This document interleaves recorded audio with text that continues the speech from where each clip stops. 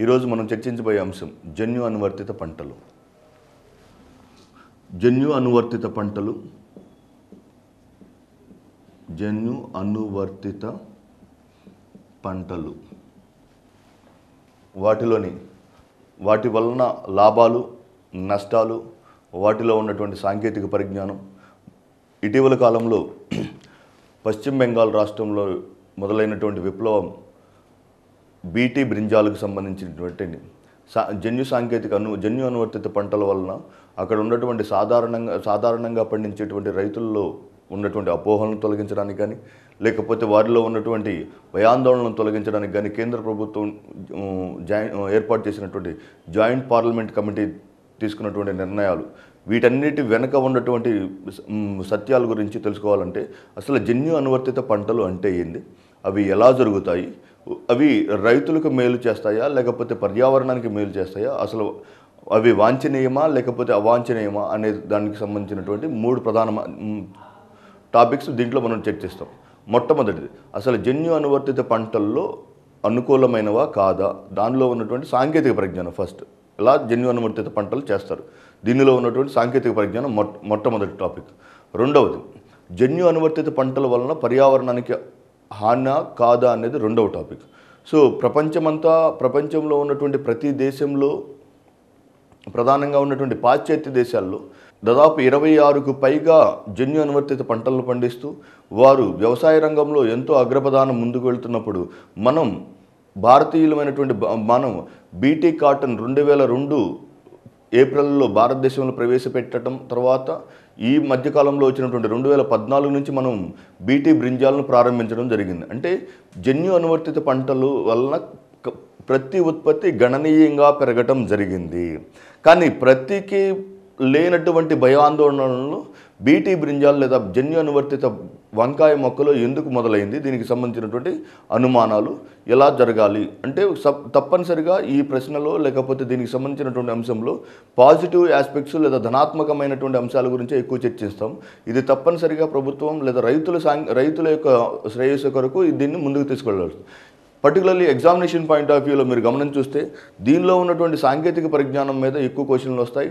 దానికి సంబంధించినటువంటి సంకేతాలు, ఏ బ్యాక్టీరియాను ఉపయోగిస్తారో ఆ బ్యాక్టీరియా వల్ల వచ్చేటువంటి ఆందోళనలు, ఇది ఒక ప్రత్యేకమైనటువంటి చాప్టర్. దీన్ని వృక్ష ధర్మశాస్త్రంలో మనం డిస్కస్ చేస్తున్నాం. సో ఈ జన్యు అనువర్తిత పంటలు బీటీ కాటన్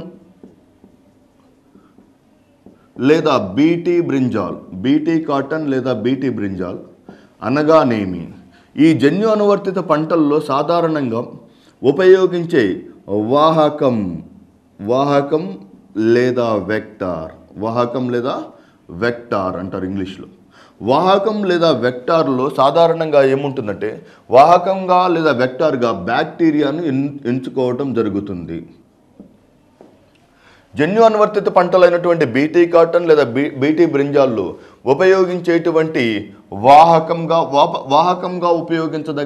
ఉపయోగించదగినటువంటి జీవి బ్యాక్టీరియా. ఎందుకని బ్యాక్టీరియాను ఎంచుకోవటం జరుగుతుంది? Why bacteria? సో అసలు వాహకం ఎలా ఉంటుంది, అసలు ఎందుకు బ్యాక్టీరియాను ఎంచుకోవాలి? అసలు జన్యు అనువర్తిత పంటలు అంటే ఏంది? జెనెటికల్లీ మోడిఫైడ్ క్రాప్స్ అంటే ఒకే ఒక సింగిల్ లైన్ తోటి ఆ డెఫినేషన్ వస్తుంది, జాగ్రత్తగా వినండి. వాంఛిత జన్యు లక్షణాన్ని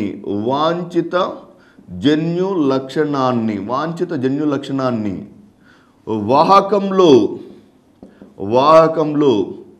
ప్రవేశపెట్టడం ద్వారా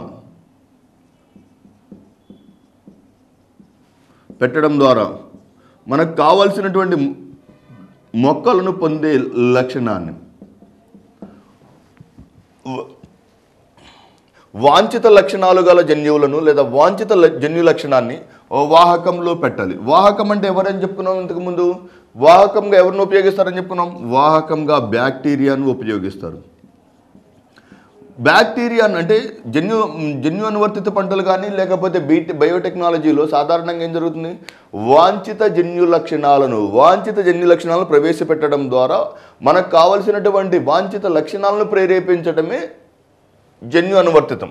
సో దీనిలో బ్యాక్టీరియాని ఎందుకు ఉపయోగిస్తారంటే బ్యాక్టీరియా యొక్క జన్యు సమాచారం, దీనిలో బ్యాక్టీరియాను ఉపయోగించడానికి కారణం, బ్యాక్టీరియాలో జన్యు సమాచారం వృత్తాకారపు జన్యు సమాచారం ఉంటుంది. బ్యాక్టీరియా ఫర్ ఎగ్జాంపుల్ ఇదే బ్యాక్టీరియా అనుకోండి, ఇది బ్యాక్టీరియా అయితే బ్యాక్టీరియాలో జన్యు సమాచారం వృత్తాకారంలో ఉంటుంది. ఈ బ్యాక్టీరియాలో ఉన్నటువంటి వృత్తాకారపు జన్యు సమాచారాన్ని ప్లాస్మిడ్ అని అంటారు. ప్లాస్మిడ్ అని అంటారు. ఇంతకుముందు గతంలో మనం చర్చించినప్పుడు డిఎన్ఏ మరియు ఆర్ఎన్ఏలలో ఉన్నట్టు డిఎన్ఏ మరియు ఆర్ఎన్ఏలను మీరు గమనించి చూస్తే డిఎన్ఏలోని జన్యు సమాచారం మెలితిరిగిన నిచ్చెన వంటి ఆకారంలో లేదా 2 పోగులతో ఏర్పడిన నిర్మాణం అని చెప్పుకున్నాం. మీరు ఆర్ఎన్ఏ అయితే ఒకే పోగుతో ఏర్పడినటువంటి నిర్మాణం అని చెప్పుకున్నాం. జీవరసాయన పదార్థాల్లో మీరు ఒకసారి రికలెక్ట్ చేసుకోవచ్చు. కానీ ఈ డిఎన్ఏ మిగిలిన అన్ని జీవులలో జన్యు సమాచారం ఉండొచ్చు, లేకపోతే ఆర్ఎన్ఏ రూపంలో ఉండవచ్చు. కానీ బ్యాక్టీరియాలోని జన్యు సమాచారం మాత్రం ఒక యూనిక్గా ఉంటూ దానిలోని జన్యు సమాచారం బ్యాక్టీరియాలోని genetic information, the genetic information in bacteria is in circular shape which can be recorded as plasmid. ఇదే ఈ వృత్తాకారపు జన్యు సమాచారం ఉండటమే బ్యాక్టీరియా పాలిటీ ఒక అద్భుతమైన అవకాశంగా పరిగణించింది. ఇది వృత్తాకారపు జన్యు సమాచారాన్ని కలిగి ఉండటం వలన ఒక నిర్దిష్టమైనటువంటి ప్రదేశాలలో దాన్ని తొలగించడానికి కానీ, లేకపోతే ఒక నిర్దిష్టమైన ప్రదేశంలో తొలగించినటువంటి జన్యు సమాచారాన్ని, కొత్త జన్యు సమాచారాన్ని ఆ ప్రాంతంలో అతికించడం కానీ, ఇది అద్భుతమైనటువంటి అవసరాన్ని లేదా ఆవశ్యకతను కలిగి ఉంది, లక్షణాన్ని కలిగి ఉంది. అంటే బ్యాక్టీరియాలోని జన్యు సమాచారం వృత్తాకారపు ప్లాస్మిడ్లో మనం వాంఛిత జన్యు లక్షణాన్ని ప్రవేశపెట్టడానికి అనుకూలత కలదు. ఎందువల్ల అనుకూలత ఉందంటే, ఫర్ ఎగ్జాంపుల్ మీరు ఇక్కడ చూడండి, ఇక్కడ చూసినట్టయితే ఈ ప్రాంతంలో మనం ఒక జన్యు సమాచారాన్ని, వాంఛిత లక్షణాలు గల జన్యు సమాచారాన్ని తొలగించి, వాంఛిత లక్షణాలు గల జన్యు సమాచారాన్ని తొలగించి ఆ ప్రాంతంలోకి కొత్త జన్యు సమాచారాన్ని అతికించటం, ఆ ప్రాంతంలోకి కొత్త జన్యు సమాచారాన్ని అతికించడానికి ఈ నిర్దిష్టమైన ప్రాంతంలో చాలా సంభావ్యత ఉంటుంది. అలా కాకుండా వేరొక ప్రాంతంలో, ఫర్ ఎగ్జాంపుల్ డిఎన్ఏ అనుకోండి, డిఎన్ఏలో దాదాపు చాలా పొడవైన జన్యు సమాచారం ఉంటుంది. ఒక నిర్దిష్టమైన ప్రాంతంలో దాన్ని తొలగించడానికి చాలా కష్టసాధ్యమైనటువంటి పని. కనుక బ్యాక్టీరియాని మాత్రమే ఎందుకు ఎంచుకున్నారంటే, జన్యు అనువర్తిత పంటల్లో బ్యాక్టీరియా అనే దానిలోని జన్యు సమాచారం వృత్తాకారంలో ఉంటుంది. బ్యాక్టీరియాలోని జన్యు సమాచారం వృత్తాకారంలో ఉంటుంది. వృత్తాకారపు జన్యు సమాచారాన్ని 2 రకాలైనటువంటి ఎంజైమ్లైన లైయేజెస్ మరియు లైగేజెస్, లైయేజెస్ అనగా తొలగించడానికి ఉపయోగించే ఎంజైమ్లు, లైయేజెస్ అనగా తొలగించడానికి ఉపయోగించే ఎంజైమ్లు. నెక్స్ట్ లైగేజెస్ అంటే అతికించడానికి ఉపయోగించే ఎంజైమ్లు,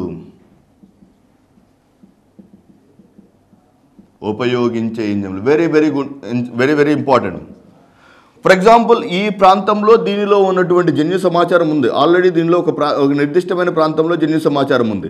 ఈ నిర్దిష్ట ప్రాంతంలోని జన్యు సమాచారాన్ని తొలగించడానికి ఉపయోగించే ఎంజైమ్లను లైయేజెస్ అని అంటారు.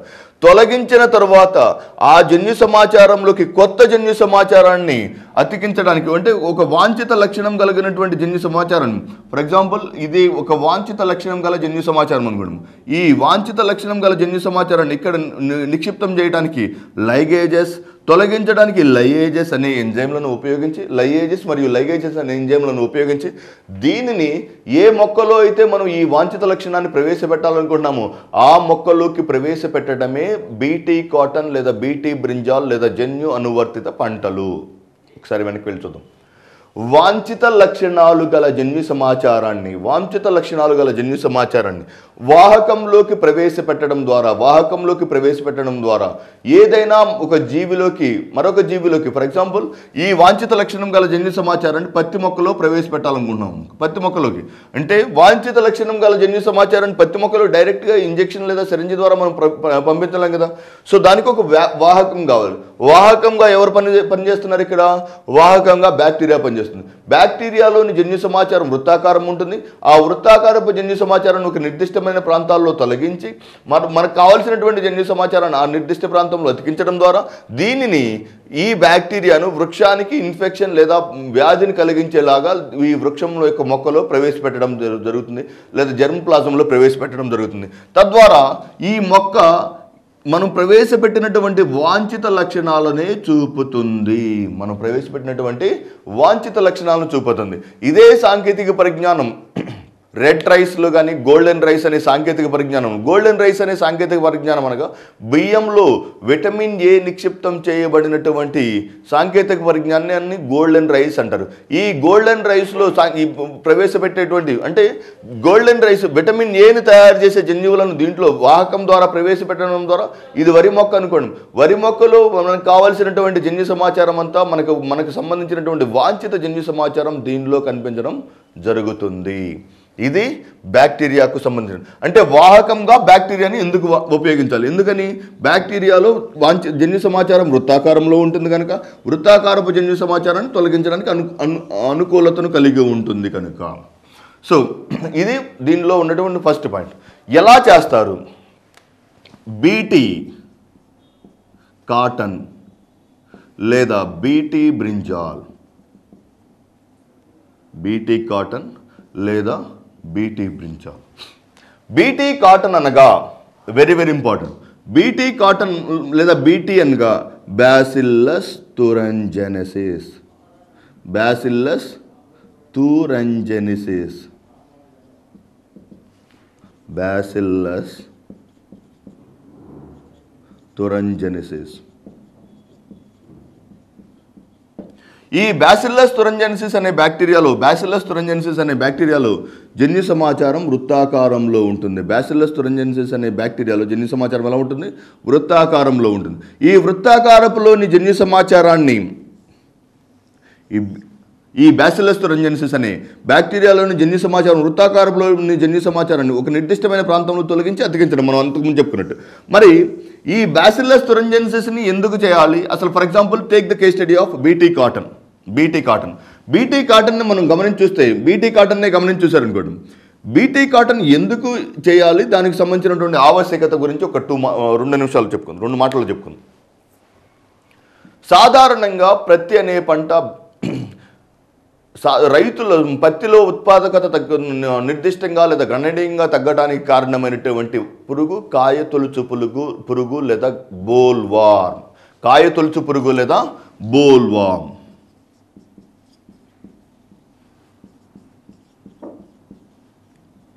కాయతొలుచు పురుగు లేదా బోల్వార్మ్. ఈ కాయతొలుచు పురుగు లేదా బోల్వార్మ్లో కాయతొలుచు పురుగు లేదా బోల్వార్మ్ సాధారణంగా పంట యొక్క ఉత్పాదకతను గణనీయంగా తగ్గిస్తుంది. అంటే బీటీ కాటన్లో ప్రధానమైనటువంటి లక్ష్యం లేదా టార్గెట్ బోల్వార్మ్ను సంహరించడం. ఎవరితో సంహరించాలి? బోల్వార్మ్తో సంహరించాలి.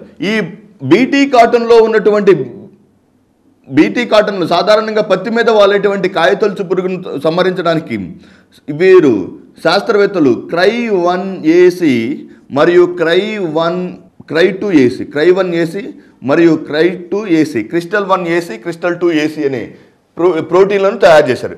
ఈ ప్రోటీన్లను తిన్నటువంటి కాయతొలుచు పురుగు వెరీ వెరీ ఇంపార్టెంట్.